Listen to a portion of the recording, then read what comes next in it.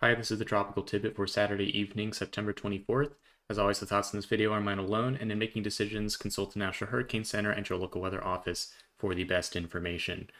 Our survey of the Atlantic today remains busy, but some storms are drawing to a close. This is ex-Hurricane Fiona at the top of your screen, which went through a powerful extratropical transition and hooked into Nova Scotia, now turning toward the northeast as it begins to decay, but still in the process of providing severe impacts to a large region of southeastern Canada, and hopefully everyone scrapes by with just some power outages, but everyone stays safe during the remainder of this storm event. We also have Tropical Storm Gaston now moving on from the Azores Islands, where it provided tropical storm conditions to the region, and is now moving westward and beginning to weaken with less thunderstorm activity, and will continue dissipating over the next few days. And finally, Tropical Storm Hermine, which is also in the process of decaying quickly as it moves into cooler and more stable air and cooler water as it moves slowly toward the north and then probably toward the west, and will not reach the Canary Islands, but there is heavy rain moving that direction nonetheless on the northeast side. And finally, a tropical wave still being watched in the central Atlantic, not developing, still weak, dry air and stability limiting it so far, and it's not moving anywhere quickly, so no threat to land, and we won't be talking about that today. What we are going to spend the entire video on is Tropical Storm Ian in the central Caribbean, which now looks much more like a bona fide tropical storm today. This is the zoomed in view. You can see Jamaica just at the top of your screen there for reference. And the big difference between today and yesterday is that we don't have an exposed low-level circulation. Instead, we can see that the view is obscured by thunderstorms and the low-level center is somewhere under here. And it looks like it's probably trying to consolidate somewhere in the center of this area, just to the southeast of this big convective burst on the northwest side. It's been a little bit chaotic on the recon data today. The plane went in there and early on found a couple of potential areas of rotation, even some wind shifts down here, and it wasn't clear exactly where the center of circulation was. They found northerly wind here, and then suddenly they went up here and found southeasterly wind later, and then another area of rotation farther to the west. It does appear that this one may eventually become dominant because it's stacked right underneath the area of mid-level rotation. It's right here on the satellite loop. You can see the maximum visual rotation on these clouds is roughly in here, and the clouds that we're seeing on this loop are mostly mid-level, and that's right where the recon kind of found that new center underneath. So I suspect this will likely become dominant. The strongest winds are in this burst of convection on the northwest side. You can see here there was a little area of 40-mile-per-hour winds or so, but most of these winds are 30 miles per hour or under that over this broad area here. So the system is a little discombobulated for now, but the reason that this is looking like a more bona fide tropical storm today with convection over the center is due to the decreasing wind shear that we talked about. There's no longer a strong northeasterly push on the system, and that has weakened dramatically compared to yesterday. So as we've been talking about for a few days now, conditions are ripe for Ian to strengthen as it moves toward the northwest here to the south of Jamaica into the northwestern Caribbean, and rapid intensification is likely at some point within a couple of days. This is a microwave pass from GPM just to illustrate that there is an area of curvature in the convection illustrated right where the recon had that center, just some wrapping banding here. You can see the structure starting to take shape. Looks like it may consolidate right in there. So in terms of the track forecast, we've seen a bit of a shift in the modeling farther west today in light of the fact that Ian is consolidating a little bit farther southwest than at least some of the models expected. For example, this is the European model showing where it has Ian centered this afternoon. But if you go back to the last few runs, you'll see that during the past couple of days, it's been farther to the northeast than it currently is. So where Ian actually is a little bit farther southwest here. Again, it's not a huge difference, but as we've been talking about for the last couple of videos, this makes all the difference going forward in the track. If we now look at the European model, it's moving to the southwest of Grand Cayman, which is right here. The model was going over or east of Grand Cayman before. And if we follow this up into the western end of Cuba by Tuesday afternoon, we have it right here. And if we look at the model run from Thursday afternoon at the same time, forecast from Thursday afternoon for Tuesday, we see the storm farther northeast near the Florida Keys or in the Florida Straits here. And so this is following the pattern that we've been talking about, where the farther northeast the system tracked near Jamaica and the Cayman Islands the faster it would arrive in the vicinity of Cuba and Florida, and the farther east it would go. But if it goes farther west and south initially, that holds true going forward as well, and it's also slower to arrive in the Gulf of Mexico. So if we look at the GFS, it arrives in the Gulf of Mexico a little bit later, reaching the latitude of the Keys by Wednesday, and at a much farther west kind of track than the European model has it, and certainly farther west than some of the runs that were going straight into the Florida Peninsula just a day or two ago.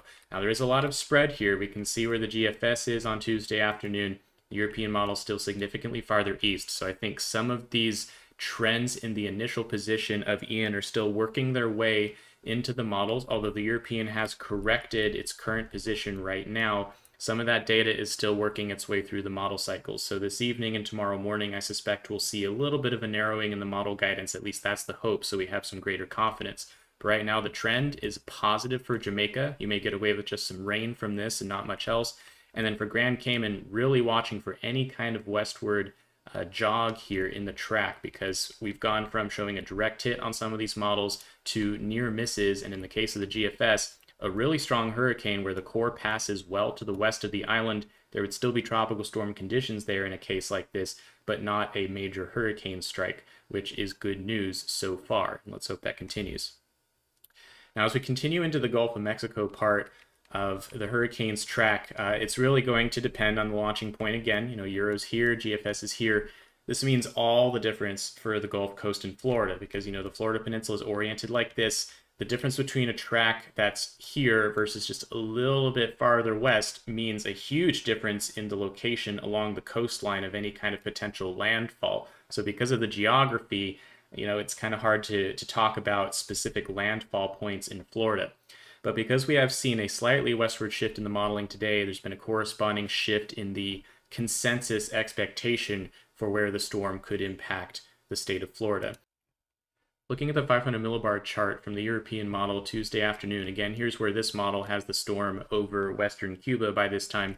And the big constant on all these model runs has been this huge long wave trough in the upper levels over the northeastern U.S. that's causing a break in the steering ridge, where we have a ridge to the east of Ian imparting a southerly steering flow, ushering the storm northward. And we have another ridge over Texas in the southwest, which is imparting a weak northerly flow in the mid-levels in the western Gulf. In between, there's a lane where the storm is trying to come north due to the presence of this big trough over the northeast U.S.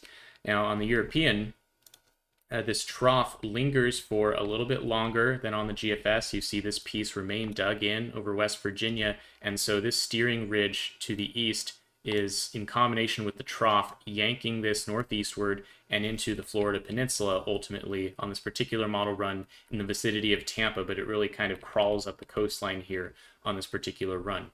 Whereas if we look at the GFS, we have the same big giant trough here, but the details on the trough are just a little bit murky in ways that make this complicated. Now, there's two things going on here. One is that the storm is coming up from a farther westerly position, so it is not over Cuba to start. So to begin with here, it's farther west, which means as this trough digs, its ability to reach the storm and tug it across Florida, that influence is lessened if the storm is farther west to begin with. So the storm will be slower to come north and also farther west. There's another detail about the trough, though, that's different. On the GFS, this trough actually pulls out a little bit faster than it does on the Euro, which holds on for just a little bit longer. Let's see if we can find a spot here, maybe on Thursday morning.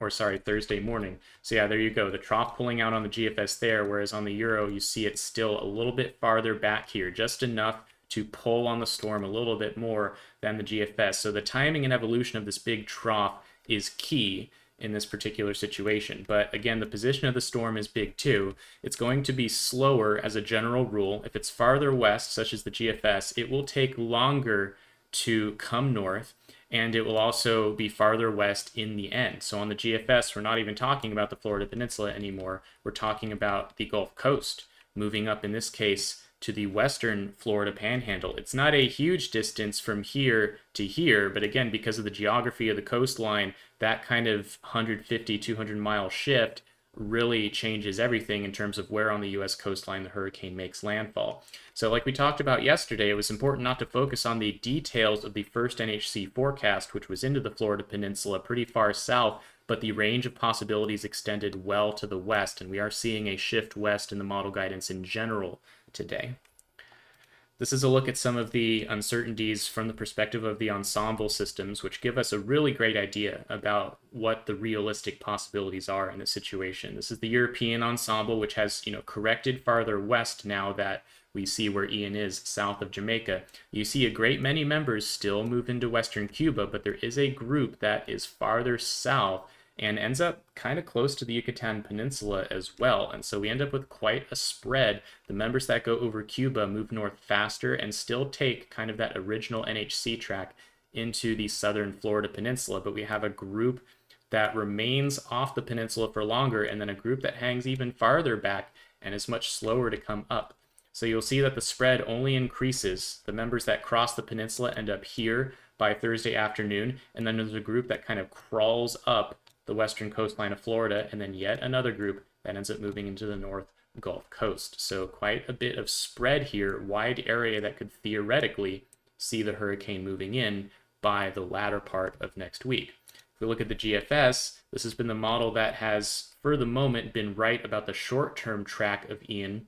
Shows a spread as well, a little bit farther west in general than the Euro, farther west of Cuba in general in the mean. And then as we move up, we do see some members moving into the Florida Peninsula, but now the majority stay out over the Gulf for a longer time, and we see them kind of drifting northward toward the Gulf Coast.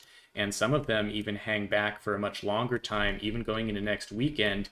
Some are still meandering over the central Gulf, and that's because as this trough pulls out on the GFS, if the hurricane hasn't made it this far and is still down here for some reason, the steering currents are suddenly quite weak because the trough is gone. So the hurricane could move more slowly than anticipated in some outcomes.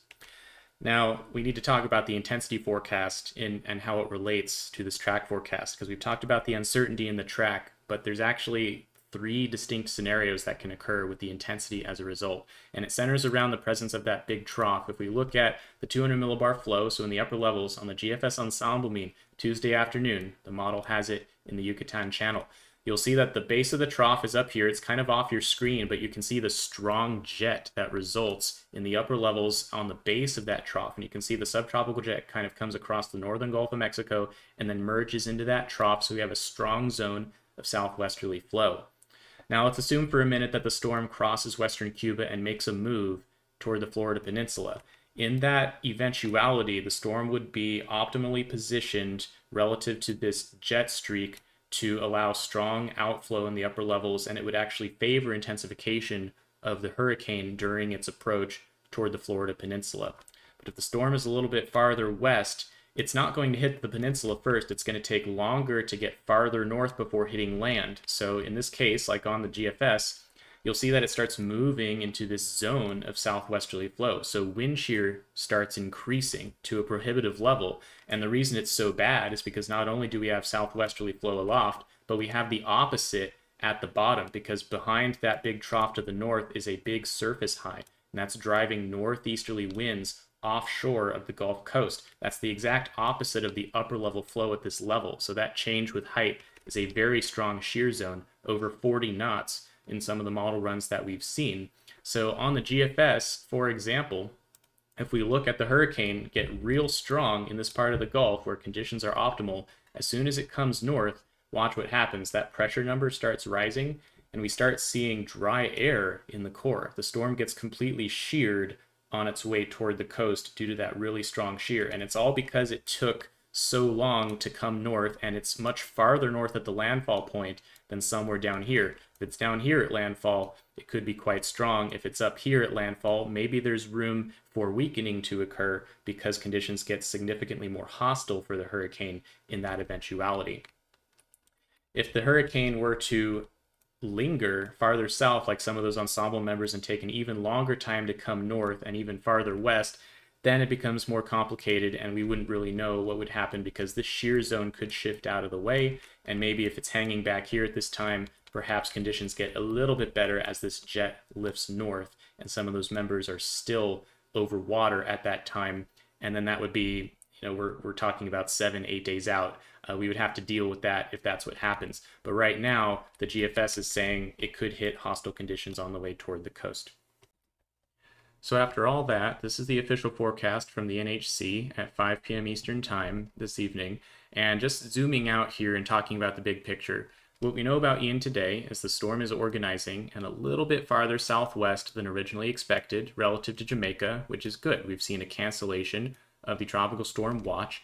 We do now have a hurricane warning for Grand Cayman, but the trends have been good for you guys as well, with the track a little bit farther away from the island, but strong conditions still expected, but maybe not the eye wall of the developing hurricane based on current trends. We are expecting rapid intensification here. Conditions will be basically optimal for a major hurricane to develop in rapid fashion as the system moves through the northwestern Caribbean and then on into the southern Gulf of Mexico, where conditions will remain very favorable up until about this line here. Once the hurricane gets north of this line, conditions get much less favorable, and it's possible we'll see some weakening. How much weakening will depend on how long the hostile environment is allowed to act upon the storm, causing it to degrade. So if the system moves into South Florida, it could hit at a stronger intensity because there's less time for it to weaken. But if it moves into the Gulf Coast instead, there's more time for it to decay, so it could be a weaker storm. But it's important to realize too that even if it is a weakening hurricane on its way into the Gulf Coast, this is an extremely storm surge prone area, and storm surge does not correlate directly with how fast the max winds come down, and it could be a huge impact event even if it's not a Cat 4 hurricane, which is what NHC is forecasting it to be here and here, and then weakening a little bit to Category 2 or so.